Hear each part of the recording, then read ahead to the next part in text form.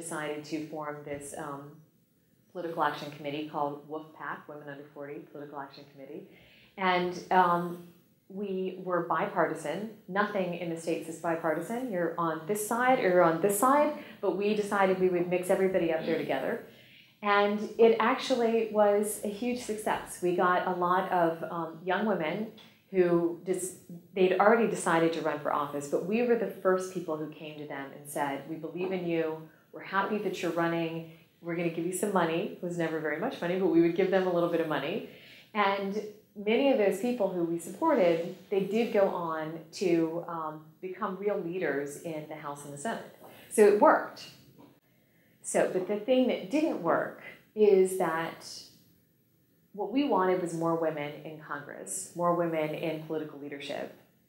And yet, every year, if we were really, really good at our job, if we supported these women as much as we possibly could, maybe we'd get 5 elected.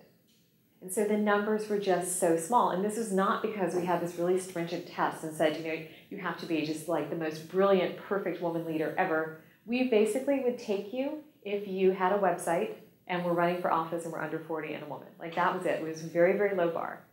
But the problem was that there were not enough women running for office.